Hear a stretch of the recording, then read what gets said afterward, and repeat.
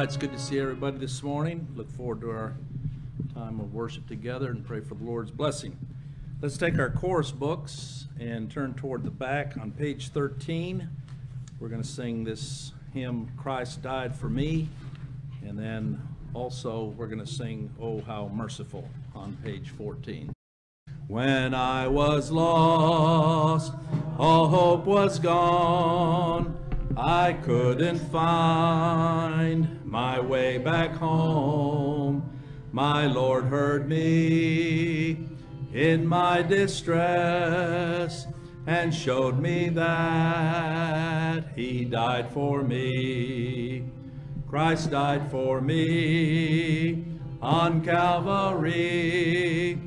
His precious blood was shed for me, and now I'm free from Satan's bond, and all because Christ died for me. The love He has can ne'er be told, the price He paid to save my soul, taking my guilt and all my blame, and hung there in open shame. Christ died for me on Calvary. His precious blood was shed for me, and now I'm free from Satan's bond, and all because Christ died for me. The Savior hung on Calvary's tree, there in the place that belonged to me. Love held Him there in agony, paying my debt when He died for me. Christ died for me on Calvary.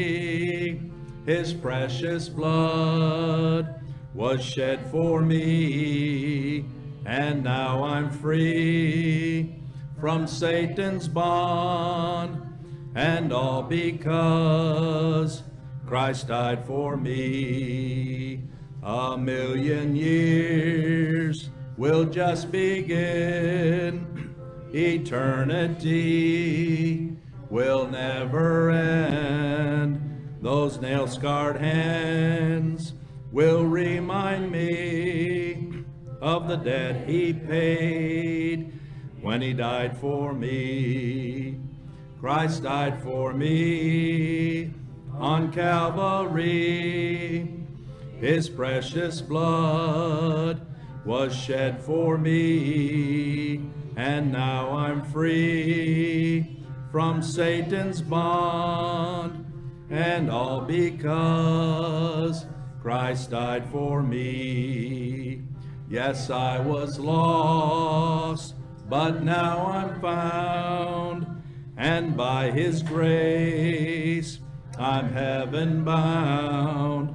My only hope, my only plea is that Christ died, and He died for me. Christ died for me on Calvary. His precious blood was shed for me, and now I'm free from Satan's bond, and all because Christ died for me. The Lord certainly gifted Brother Hale to write these hymns true to Christ and the gospel, and I'm thankful.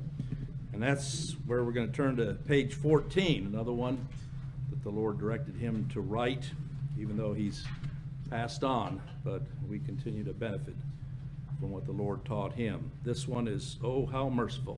When I was lost in sin and shame, how Thou let me take the blame. Blessed Lord, how merciful Thou wast to me. When I could look down deep within, and see the sinfulness of sin. Blessed Lord, how merciful thou wast to me. Oh, how merciful, how merciful. Blessed Lord, how merciful thou wast to me. Oh, how merciful, how merciful. Blessed Lord, how merciful thou wast to me. A sinner lost and so hell-bent, yet thou sayest I must repent. Blessed Lord, how merciful thou wast to me. I wonder why should I rebel with a soul deserving hell. Blessed Lord, how merciful thou wast to me.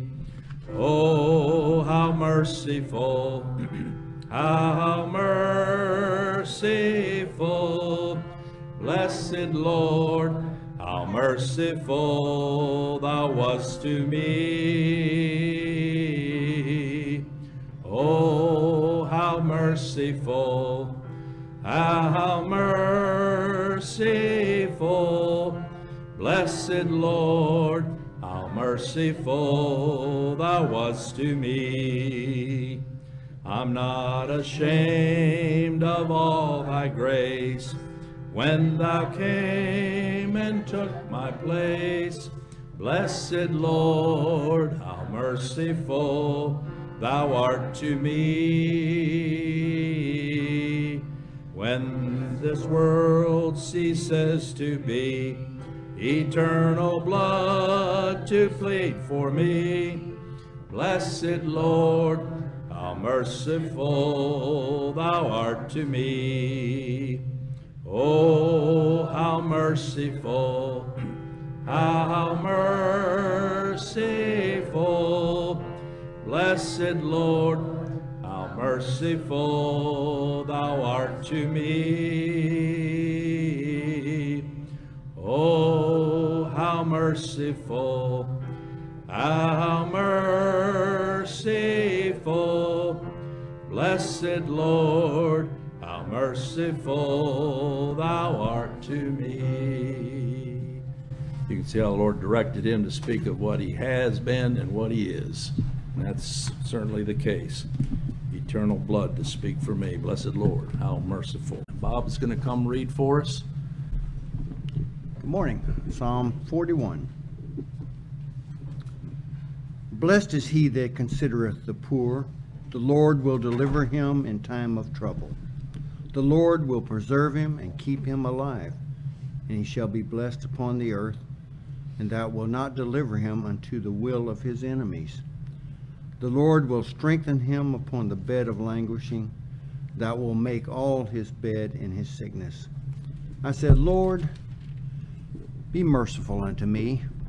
Heal my soul, for I have sinned against thee. Mine enemies speak evil of me. When shall he die, and his name perish?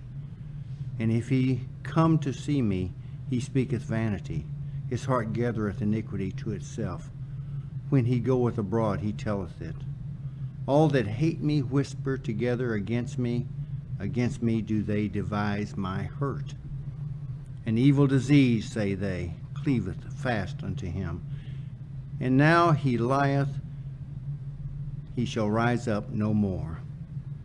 Yea, mine own familiar friend, in whom I trusted, which did eat my bread, hath lifted up his heel against me. But thou, O Lord, be merciful unto me, and raise me up that I may requite them. By this I know that thou favorest me, because mine enemy doth not triumph over me. And as for me, thou upholdest me in mine integrity, and settest me before thy face forever. Blessed be the Lord God of Israel from everlasting to everlasting. Amen and amen. May we pray. My gracious Heavenly Father, we thank you for the opportunity to read your word, dear Lord, knowing that this particular passage deals with the death and the resurrection and betrayal, dear Lord, and that it is complete with our Lord Jesus Christ sitting beside the right hand of the Father, dear Lord. To him be all the glory. In Jesus' name, amen. We know that that portion has to do with Christ, because certainly he said that, mine own familiar friend in whom I trusted, which did eat my bread, hath lifted up his heel against me. That was Judas. And some are troubled or confused or perplexed, especially what Bob read there in verse 4 when I said, Lord, be merciful unto me, heal my soul, for I have sinned against thee. How did the Lord own the sin of that people that the Father charged to his account? Well, he owned it as his, but it was by imputation. And therefore, his prayer to his Father was on behalf of those that he was representing. He had no sin of his own, nor was he ever made sinful. But when the scriptures say that his soul was made an offering for sin, it was made the sin offering. And so when he's praying here, when he says, I have sinned, he's speaking on behalf of that people that the Father gave him. And he was numbered amongst transgressors, but he had no sin of his own. He was never made sinful. So that's a precious portion for us to consider, all that Christ has done for such sinners as we are. Well, let's take our bulletins, and on the inside cover, we're going to sing this tune to Majestic Sweetness Sits enthroned. You'll notice I've been putting in some of these psalms that have been taken from a psaltery. It's called a psaltery, an old Scottish psaltery. And I'm endeavoring to find some tunes that we can sing that these words go with. So that's what this one is. This one's based on Psalm 71. And Robert is going to come read for us. Good morning. Ruth 3, the reading of the Lord's word. Then Naomi, her mother-in-law, said unto her, My daughter, shall I not seek rest for thee, that it may be well with thee? And now is not Boaz of our kindred, with whose maidens thou wast? Behold, he winneth barley tonight in the threshing floor. Wash thyself therefore, and anoint thee, and put thy raiments upon thee, and get thee down to the floor. But make not thyself known unto the man, until he shall have done eating and drinking. And it shall be, when he lieth down, that thou shalt mark the place where he shall lie. And thou shalt go in and uncover his feet, and lay thee down. And he will tell thee what thou shalt do. And she said unto her, All that thou sayest unto me, I will do. And she went down unto the floor, and did according to all that her mother-in-law bade her. And when Boaz had eaten and drunk, and his heart was merry, he went to lie down at the end of the heap of corn. And she came softly and uncovered his feet and laid her down. And it came to pass at midnight that the man was afraid, and turned himself, and behold, a woman lay at his feet. And he said, Who art thou? And she answered, I am Ruth, thy handmaid. Spread therefore thy skirt over thy handmaid, for thou art a near kinsman. And he said, Blessed be thou of the Lord, my daughter, for thou hast showed me kindness in the latter end than the beginning, inasmuch as thou followest not young men, whether poor or rich. And now, my daughter, fear not, I will do to thee all that thou requirest, for all the city of my people doth know that thou art a virtuous woman. And now it is true that I am thy near kinsman, howbeit there is a kinsman nearer than I. Tarry this night, and it shall be in the morning, that if he will perform unto thee the part of a kinsman, well, let him do the kinsman's part. But if he will not do the part of a kinsman to thee, then will I do the part of a kinsman to thee, as the Lord liveth, lie down until the morning. And she lay at his feet until the morning, and she rose up before one could know another. And he said, Let it not be known that a woman came into the floor. Also he said, Bring the veil that thou hast upon thee, and hold it. And when she held it, he measured 6 measures of barley, and laid it on her, and she went into the city. And when she came to her mother-in-law, she said, Who art thou, my daughter? And she told her all that the man had done to her. And she said, These 6 measures of barley gave he me. For he said to me, Go, not empty unto thy mother-in-law. Then said she, Sit still, my daughter, until thou know how the matter will fall. For the man will not be in rest until he have finished the things this day. Let's pray. Father, we come before you now and we praise you. Lord, we thank you for the gospel of Christ today, as always. Lord, we pray that we be like Ruth, that we abide at Christ's feet, because he is our rest and our refuge. We thank you for the pictures of types of Christ and his church in the reading of the word today. Father, we ask you to be with Brother Ken as he delivers the word. We pray that we hear Christ's voice in that message today. In Christ's name I pray. Amen. What a precious portion. Boaz, a type of Christ. Ruth the Moabitess, type of his church, on whom God has had mercy. Let's take our hymn books and turn to hymn number 172. We'll stand together and sing this. O Word of God Incarnate. O Word of God incarnate, O wisdom from on high, O truth unchanged, unchanging, O light of our dark sky. We praise thee for the radiance that from the hallowed page, a lantern to our footsteps, shines on from age to age. The church from her dear master received the gift divine, and still that light she lifteth o'er all the earth to shine. It is the golden casket where gems of truth are stored. It is the heaven-drawn picture of Christ the living Word. It floateth like a banner before God's host unfurled. It shineth like a beacon above the darkling world. It is the chart and compass that o'er life's surging sea, mid mists and rocks and quicksand, still guides, O Christ, to thee. Oh, make thy church, dear Savior, a lamp of purest gold, to bear before the nations thy true light as of old. Oh, teach thy wandering pilgrim by this their path to trace, till clouds and darkness ended, they see thee face to face. Amen. You may be seated. What a glorious hope. See him face to face. David's going to come and read for us. John chapter 15, verses 3 through 11.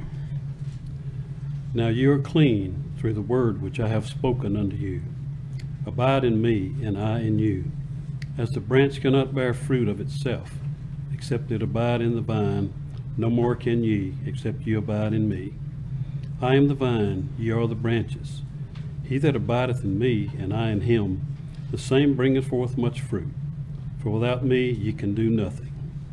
If a man abide not in me, he is cast forth as a branch, and is withered, and men gather them, and cast them into the fire, and they are burned. If ye abide in me, and my words abide in you, ye shall ask what ye will, and it shall be done unto you. Herein is my Father glorified, that ye bear much fruit. So shall ye be my disciples. As the Father hath loved me, so have I loved you. Continue ye in my love. If ye keep my commandments, if ye shall abide in my love, even as I have kept my Father's commandments, and abide in his love. These things have I spoken unto you, that my joy might remain in you, and that your joy might be full. Father, we thank you for Christ. Without Christ, we're all lost in our sin with no hope of salvation. Open our hearts that we may understand your word. In his name we pray. Amen. I asked David to read all the way down to verse 11, but I'll set everybody at ease because I know some are probably thinking he'll never get there. There's a lot here, and so I actually don't plan to get to verse 11. Lord willing, I'll preach from this portion, verse 3 down to verse 6. But I've got a great subject, and I've entitled this A Fruitful Vine. What we're considering here, and we saw it last time, where Christ, they've already left. Remember up in verse 31, they've left the upper room. They're on their way now to the Garden of Gethsemane. And on the way are these plants, these trees, vines, vineyards. And that's where the Lord takes this occasion to teach his disciples and telling them, as we saw in verse 1, I am the true vine. This was an image or imagery that the Jews could well understand, because in the Old Testament, that Jewish nation was called God's vineyard. But it was only in a natural sense. God preserved the Jewish nation for one reason, to bring his son through that nation. But when he came to his vineyard, just like the scriptures say, he came unto his own, but his own received him not. Our Lord told parables about the vineyard, where initially he'd sent his servants, his prophets, and they'd taken and slain them. And now the son came, and when he came, they said, this is the heir, let's kill him. And yet none of that changed God's purpose. And this is important for us to see. As much unbelief as there is in the world, looking around, there's not one thing that is taking place but what God has purposed. And that Christ, as the vine, and we saw last time in verse 1, the Father being the husbandman, that this is a successful vine. That's what I want us to see. There's nothing about this vine that has any sort of fallacy that in the end now God wanted one thing, but alas, he was not able to accomplish it. That's why I've entitled this A Fruitful Vine. And I know we're going to look at a portion here that some read and say, well, it says down there in verse 6, if a man abide not in me, he is cast forth as a branch and is withered, and men gather them and cast them in the fire, and they're burned. There's some that look at that as being a type of, well, if you don't keep abiding in Christ yourself, then you're going to be cut off and cast away and burnt. We're going to look at that scripture. That's why I don't believe we'll be able to make it much farther than that in verse 6. So just hold that thought. Put that in the parking lot. There's an answer. It in no way affects the vine. It in no way affects what God, the Father, purposed concerning his Son as the husbandman. We see the beautiful picture there between the husbandman, who was the caretaker of the vineyard, and the vine, which is Christ. A beautiful harmony between the work of the Father and the Son in the salvation of sinners. That's who this vine is about. And that's why we saw last time in verse 2, every branch in me that beareth not fruit, he taketh away. And we looked at that word. It actually means to lift up, just like a vine caretaker, vineyard caretaker would go, and when they see a branch laying so low to the ground that it can't produce fruit, it's propped up. That's really what that word means. We saw that in the Greek. Another way is he'll take it up. He'll take it away from the ground. Might be another way of looking at it if you're troubled by the translation. But that's literally what Christ is saying, because he's the vine. And every branch, notice it says, in me.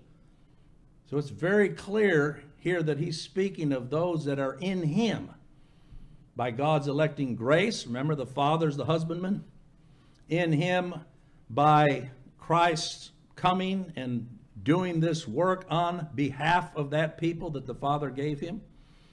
And that's what our Lord is preparing these disciples for. Just in a little time, he would be lifted up himself and on behalf of that people that the Father gave him. So you can see everything about this picture here has to do with success. And that's why I love preaching this. Christ is the successful Savior. He himself said that of all that the Father gave him, he should lose what? Nothing. What part of nothing don't you understand? Nothing. But I'll raise him up. There's a picture again. Lift up. I'll raise him up in the last day. And so as we go on here in this portion, that's what I want us to see. How this vine, being a representation of Christ and his church, the branches just don't grow on their own. No, it's out of the vine that these branches grow, and out of the branches comes the fruit. The fruit isn't creating itself. It's like the branch doesn't create itself, but it comes from the root. It comes from the vine. And that's an imagery that even Paul uses when writing to the Colossians, that we've been rooted and grounded in him. That's the picture here of the vine. But when it says there, as we saw, every branch in me that does not bear fruit, all of us can look back on our spiritual life and see times and seasons where there hadn't been much evidence at all that we're even children of God. If you want to look at the fruit, it's just nothing but a branch. But it's still not a dead branch. And the Lord is always going to assure that in its season, every bit of fruit that he has ordained, it's not up to us. It's not like you can sit down and say, well, I better get bearing more fruit here for the Lord. There are times and seasons when if some were to pass by, they see a branch, it's not dead, but there's no fruit on it. Well, that's the work then of the husbandman. That's his work to deal with this vine and this branch so that it does bear fruit to the glory of Christ. And how does that take place? Well, the first thing that I note here, there's two elements to fruitfulness when you talk about a fruitful vine. And the first we see right here in verse 2, where it says that every branch that beareth fruit, he what? Purgeth it, that it may bring forth more fruit. There's the fruitfulness. There's no concern for me, if I'm in Christ, that I'll ever end up being one of these branches that is cut off and cast away and burnt. That's not who's being described. Here it has to do with those that are in Christ. And the word that's used here for purging, those of you that are specialists in taking care of plants and other things, you know that every once in a while you got to go and clip certain little sprouts off here and there. But you're the one doing it. And why are you doing it? That plant might better grow and flourish. Well, that's really what this word means here. He purgeth it. He's not cutting it off. But it's the word from which we get the word pruning. And in other places in Scripture, this word purge here is translated cleanse, to cleanse it. You're not killing the vine by purging, by clipping and cleaning, is what this is. Little sprouts that tend to grow out where the husbandman, again, who is directing all this? It's the husbandman. This matter of salvation is between the Father and the Son, of which if we're in him, and again I come back to that, In verse 2, that's the context. Every branch in me. This is not talking about people professing to be Christ's. In fact, they're represented down here in verse 6 that we're going to get to in a little bit. They're not part of the vine. Never have been. That might come as a surprise, and I'm kind of giving away here verse 6. So if you miss the rest and don't get that, you'll get it here. Notice down in verse 6 it says, if a man abide not in me, does your Bible say he shall be cast forth as a branch? No, it says he is cast forth as a branch. And if you go back and look in the Greek, the tense of that is he already has been cast forth as a branch, as not being a branch, as not being a living branch. He never was part. That's like the husband going down through. Here's the vine, here's the vineyard, here's his people, his branch, but over here are all these little renegade, dead plants, have no life in them. What do you do with them? You take them, you cut them down, and you cast them into the fire.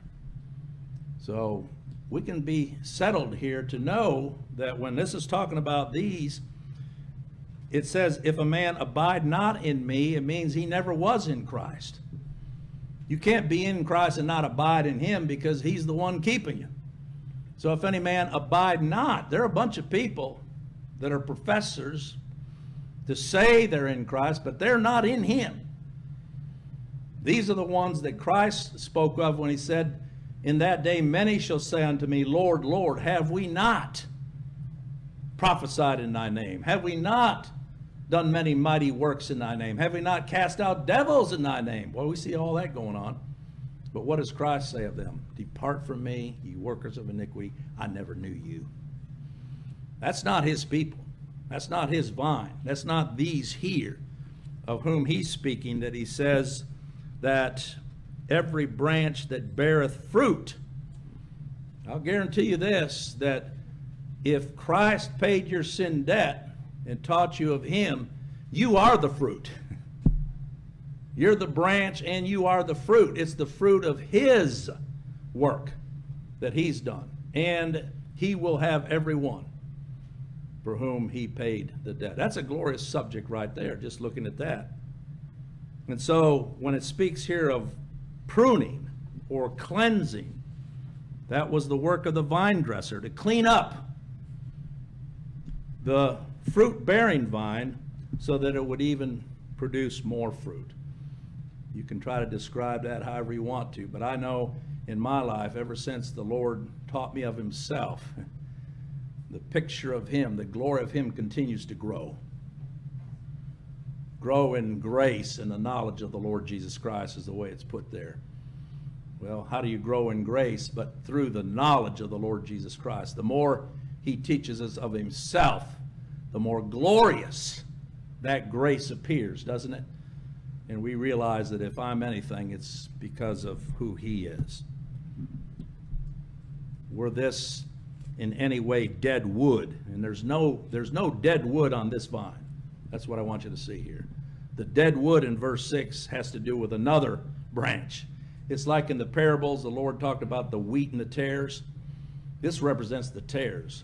Tares don't become wheat, wheat don't become tares. Dead wood does not fall off of a living vine. It's dead because it never has been attached to the vine. So keep that in mind.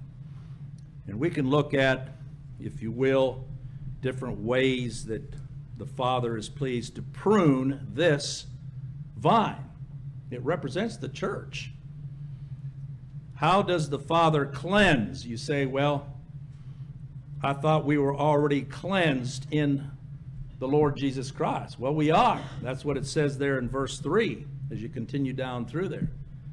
When he says that every branch that beareth fruit, he purgeth it, he cleanses it, that it may bring forth more fruit. Then you fall on verse 3. Now ye are clean through the word which I have spoken unto you. So he's telling them it doesn't mean that they're not clean as being in him. They are. But this reminds me of when Christ stooped to wash the disciples' feet. And he came to Peter, and Peter halted. And the Lord told him, Peter, if I don't wash your feet, you have no part in me. And the Lord said, Peter said, well then, wash all of me, top to bottom. And he said, you're already clean through the Word, through who he is, the Word. And I believe that's how we read this here in verse 3. Now ye are clean through the Word. That's Christ. We just sang that before the message. Oh, Word of God incarnate. That's the Word of God. How has God ever spoken to a sinner but through Christ, the Word? How has any sinner ever been made clean, wholly clean, but through the Word? That's speaking of Christ, his person, his work, his death. In him we're redeemed, we're sanctified, we're justified, glorified. That's good news. That's what he's declaring there. Remember, he's on the way to the cross. And he's seeing each one of these as ones for whom he would pay the debt. What a motley crew. But aren't we all? Nothing but sinners. And yet, in this vine, fruitful unto his glory. It doesn't, you don't go by a tree or a vine like this and hear the fruit saying, aren't we something? Have you noticed me lately?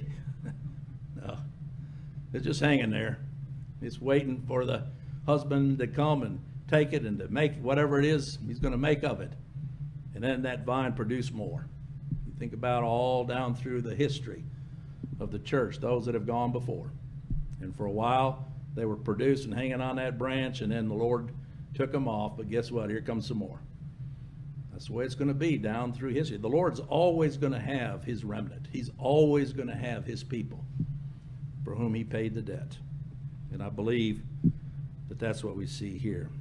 What are the instruments of the pruning? Well, we know God the Father. That's what it says up there in verse 1. I am the vine, my Father is the husbandman. So when he says there, he purgeth it, that's the work of the Father to do. He, from the beginning, saw his Son as that one who would come and pay the sin debt of his people. And he's the one that sowed that seed in the womb of Mary and brought him forth as a seed planted in the ground that would grow up and be cut down and then run through the mill, all that type and picture of Christ. But it was the husbandman overseeing it all. That in the end, this fruitful vine bring forth the fruit unto the Father. That's what Christ said. Everything he did was to the glory of the Father. But at the same time, in this pruning, as I said, it's the Word. Some ask me sometimes, they say, well, is that talking about the written Word, or is that talking about the revealed Word and the incarnate Word? Yes, because the written Word is the incarnate Word. That's why everywhere we turn, we're looking for him. We're looking for him. We see him in the vine. We see him in the plant that the Father, the husbandman, is overseeing. And he is that Word, like we saw in verse 3. But at the same time, when you think about pruning, you think of a knife, different instruments that were sharp, that would take and cut and prune. The purpose isn't to destroy the vine. That's not it. But I think of the pruning knife of afflictions. You think about our Lord about ready to go to the cross. You talk about this man of sorrows acquainted with grief. And Christ had already said that if they hated me, they'll hate you. And that the disciple is not above the master. If the master suffered, we can expect that we're going to have to take up this cross and follow him. There's the pruning, which I understand to be the weaning away from this world. And the Lord uses afflictions. You wonder sometimes, if I'm a child of God, why am I going through all of this trouble and trial and affliction? That's the Father's pruning. His purpose is not to destroy you. He'll not destroy anyone for whom Christ died, but yes, there is that pruning process. If you look back in Psalm 119, which is all about the Word. But in Psalm 119 and verses 67 and 71, look what the psalmist says here. Before I was afflicted, I went astray, but now have I kept thy word. And when it says kept thy word, think of Christ the Word. Think of those little sprouts that grow off even a living plant.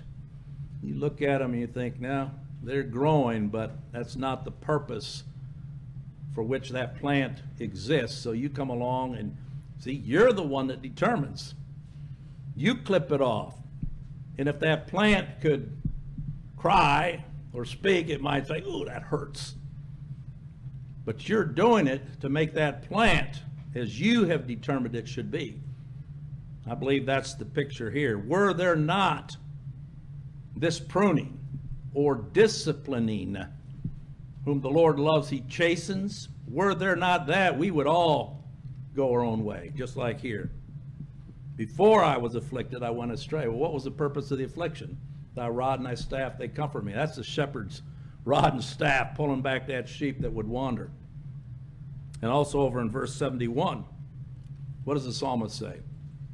It is good for me that I have been afflicted, that I might learn thy statutes. Now, the affliction itself is not pleasant. That's how the writer of the Hebrews put it. I don't know anybody that the hand of the Lord's on and afflicting and bringing through a trial, pruning, that somehow they're going, oh, that feels good. There are many dark days sometimes. You say, why? If I'm a child of God, how come these times are so dark? Well, it's the Lord doing the pruning, lest we should put any confidence in this flesh. And to me, this is the greatest example of the fallacy of those that say that as God's children, we're getting better and better. Were that the case, you wouldn't need pruning. It's just the opposite. Left to ourselves, we would certainly fall away. There's nothing good in this flesh. Paul declared it. But what we need is these times of pruning by the Father. And therefore it's done in love. And so that's why, coming back here, Christ said here in my text, you're already clean through the word which I have spoken unto you. So he is the word. And the cleansing has to do with his death. He's already taught them about that. And now as he prepares to go to the cross, he's reminding them that this ongoing process, though they would be cleaned by him in his death, yet there would be this ongoing pruning necessary, lest they should put any confidence in the flesh. You see that all the way through Scripture. If we had the time, we'd develop that even more. We've been purified in our souls by the truth. That's what Peter spoke of there in 1 Peter 1:22. And yet we need to be purified even as Christ is pure. And he spoke of that hope that we have in 1 John 3:3. So keep that in mind. There's nothing in this flesh just because we've been justified and sanctified in Christ that somehow now in this flesh we're perfect. Just the opposite. This flesh is just as sinful as it ever has been.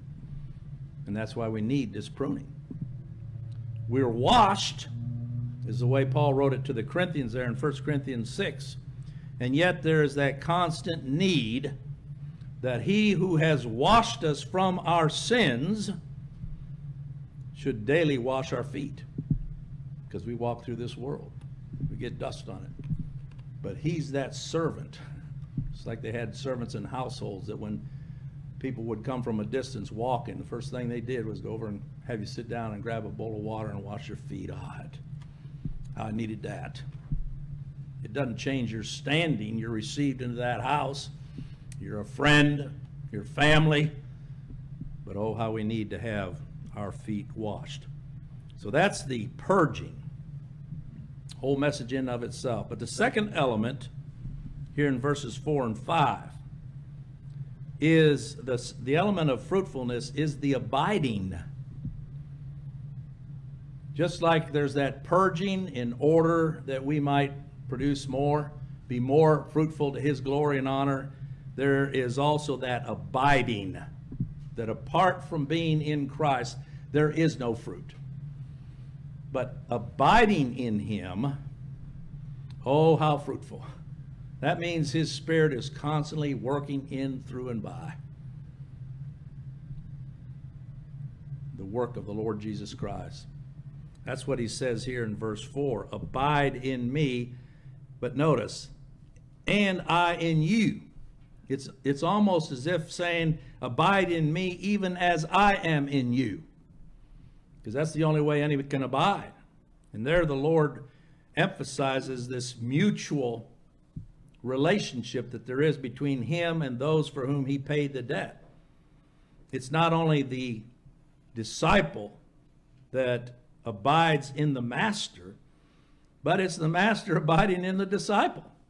How can I say I'm his other than that he abides in me, and therefore I in him? I believe this is something close to what Solomon was describing there in Song of Solomon, if you turn back there. Here's where you see all of Scripture points to Christ. So if you turn back to Song of Solomon, right after Ecclesiastes, here in chapter 6, in verse 3, look how the bride puts this here. This is the special one of Solomon's affection, which is a type of Christ. It says, I am my beloved's, and my beloved is mine. He feedeth among the lilies. That's how he sees himself as the flowers grow, and he's feeding among those lilies. But there's that relationship. I'm my beloved's, and my beloved is mine. That's the Lord Jesus Christ here in my text, verses 4 and 5, giving us that picture to assure his disciples. They're about to face a very devastating time.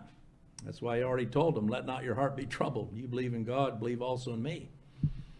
To see him crucified, and as the shepherd was smitten, the sheep scattered. And yet in none of that did he ever take his eye off of them, and no time were they ever separated from him, even though he wasn't physically present as he went to the grave and died.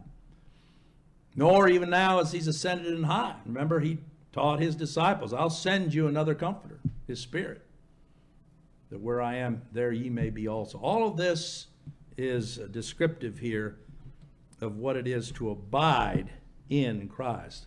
I mentioned last time, if I were to ask you, where do you abide? Well, there's different places. We stay at our office. We might stay in a hotel. That's not home.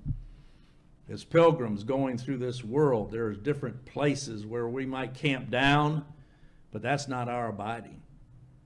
Our abiding is Christ himself. And to abide means to dwell. It means to remain in him. But again, think of the branch and the fruit. That's not something the branch is doing, clinging on to the vine. It's not us holding him, it's him holding us. And so that's the picture here. It shows us that fellowship that there is between Christ and his people. To abide in him, to dwell in him. Where you abide, you rest, you eat, you dwell, you commune. Therein is the fellowship. A lot of people have misinterpreted and used and abused Revelation chapter 3 and verse 20. But if you look over there, you'll see the context. A lot of preachers use this to say that Jesus is going around knocking on sinners' doors and won't you please let me in? And you've seen that abominable portrayal of an artist that has, it's interesting, Christ is the light and yet it has him holding a lamp in it. And then he's knocking on a door and you look down, the artist didn't even put a handle on Christ's side. So the picture is somehow if you don't open the door, then he can't come in. That's not it. Revelation 3:20 has to do with Christ's affection for his church And that's who's being described here in this portion of Scripture, these different churches to whom he writes. And here was the church of Laodicea. This was a congregation that, again, needed pruning because these were the Lord's. And he portrays himself there because he says in verse 19, you notice that? As many as I love, I rebuke and chasten. That's the pruning. Be zealous, therefore, and repent. That's the fruit that he produces, more fruit, that repentance unto God. It's not, repentance isn't just a one-time thing. Faith isn't just a one. It's a continual looking to Christ. Turning from myself to Christ. That's what repentance is. That's the pruning. Were that not done, we would certainly turn to ourselves. But look at verse 20 in this context. Behold, I stand at the door. Whose door? The door of his people. That's who he fellowships with, and knock. That he does by his Spirit. And when it says, if any man hear my voice, that word if can be translated, when any man hear my voice and open the door. That's the consequence of hearing his voice. It's not if he opened the door. No, when he hears it, he'll open the door. I dare say if you hear a knock on the door at night and you say, who is it? And you hear the voice of one of your loved ones that's knocking at your door, you're going to get up and open it. That's the way it is. We would slumber, we would sleep, were it not for Christ coming and knocking on this heart's door, and we'll open it and receive him and welcome him. And that's what he's describing there. I'll come to him and will what? Sup with him and he with me. This is not talking about Christ trying to get into the heart of sinners anywhere. No, this is talking about him with his people. And that's what that pruning process is all about. When you come back here in verses 4 and 5, abide in me and I in you, even as I am in you. As the branch, what? Cannot bear fruit of itself. That shows it's not me holding him. Except it abide in the vine, no more can ye except ye abide in me. I am the vine. Why does he keep coming back to that? Because this all is dependent upon him.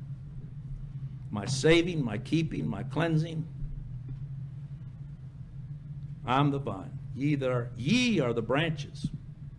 He that abideth in me, and I in him. There he says it again. It's to remind us that this is not something we do. It's what he does in us, for us, and through us. The same what? Bringeth forth much fruit. For without me ye can do nothing. Oh, that's a blessed truth right there, to know that this vine is ever fruitful because of who Christ is. And so then we come to verse 6. What about these here where it says, if a man abide not in me, he is cast forth as a branch? What he's doing is describing those that aren't abiding in him, never have. Those for whom he is not the vine. And therefore, left to themselves, there's nothing but deadness. It's describing people that they might have a religious profession. They might even, as we know today, use the name of Christ. Jesus this, Jesus that. That's no evidence that they're in the vine. I want to hear from a sinner how it is that they say they're the Lord's. And if they can't testify that I'm the Lord's only for one reason, the person and work of the Lord Jesus Christ, his grace alone, if that's not their testimony, they're not in the vine. And if the Lord leaves them there, they'll be as these here. It says, when it says he is cast forth, they've already been cast forth. This is talking about those that God has purposed to condemnation. There are those he's purposed to save. They are in the vine. But if any man abide not, the reason they don't abide, never have, is because Christ has never been their dwelling place. He's never been their representative. Never been their substitute. And therefore, left to themselves, all they can do is wither, whatever profession they had. This would be describing those that built their house on the sand. When the storm came, when the final judgment comes, they'll all be condemned. Just like you take dead branches, gather them and cast them into the fire, and they are burned. That's the end result of those that are not in the vine. It's not those that were in the vine but now somehow are cast forth. No, he's describing, again, it's the difference between the wheat and the tares. That's the picture here. They gather and throw them in the fire. Over in Jude chapter 1 and verse 4, and I'll close with this. I know people are appalled when you say, well, you mean there's some that God has ordained to condemnation? Yep. If you haven't seen it yet in Scripture, slow down. Read more carefully. Because it's in every place you look. Where there are sheep, there are goats. Where there are his elect, there are reprobates. Where there are the vessels of mercy, and that's who's being described in the vine, there are what? Vessels of wrath. Here, I don't know how it can be put any more plainly in Jude chapter 1.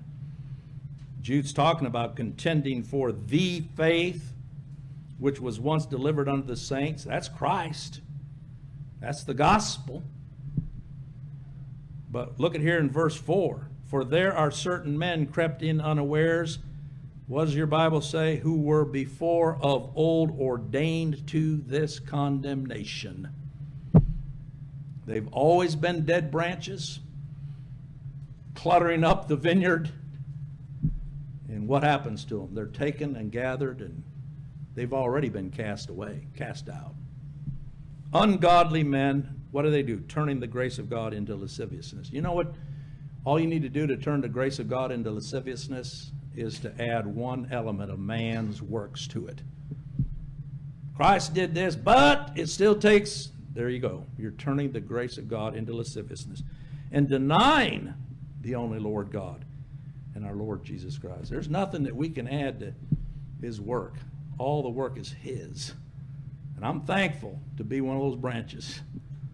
How the Lord ever purposed that I should be of that branch, that's his determining. But all I know is it's him holding me, not me holding him. And for as long as he's pleased to have me be of that fruit, to hang there on that branch, and then when the season comes and that fruit is harvested, in other words, taken home, what does a husbandman do when they harvest the fruit? They're not throwing it on the ground. They're taking it home to the granary or whatever they do. Well, I'm thankful that everyone for whom Christ paid the debt, that's our final home. And he is definitely the fruitful vine. All right. We made it down to verse 6. Lord willing, we'll pick up from there next time and look further at what it is to abide in him. But for now, let's take our hymn books. We'll stand and sing this together. And this is a great hymn to sing now that we have heard what we've heard. How is it any are saved? By the blood of the crucified one. Saved by the blood of the crucified one, now ransomed from sin and a new work begun. Sing praise to the Father and praise to the Son. Saved by the blood of the crucified one. Saved, saved. My sins are all pardoned, my guilt is all gone. Saved, saved. I'm saved by the blood of the crucified one. Saved by the blood of the crucified one. The angels rejoicing because it is done. A child of the Father, joined heir with the Son. Saved by the blood of the crucified one. Saved, saved. My sins are all pardoned, my guilt is all gone. Saved, saved. I'm the blood of the crucified one. Saved by the blood of the crucified one. The Father he spake, and his will it was done. Great price for my pardon, his own precious Son. Saved by the blood of the crucified one. Saved, saved. My sins are all pardoned, my guilt is all gone. Saved, saved. I'm saved by the blood of the crucified one. Saved by the blood of the crucified one. All hail to the Father, all hail to the Son, all hail to the Spirit, the great three in one. Saved by the blood of the crucified one. Saved, saved. My sins are all pardoned, my guilt is all gone. Saved, saved. I'm saved by the blood of the crucified one. I don't know who S.J. Henderson was. He's the one that wrote it. It says 19th century. But it seems like he was taught of the Lord. Maybe one of those that was a fruit before we even ever existed. And the Lord made him part of that branch and then has taken him on. More fruit to replace. That's a beautiful thing. All right. Everybody have a good day, and we'll look forward to next time, Lord willing.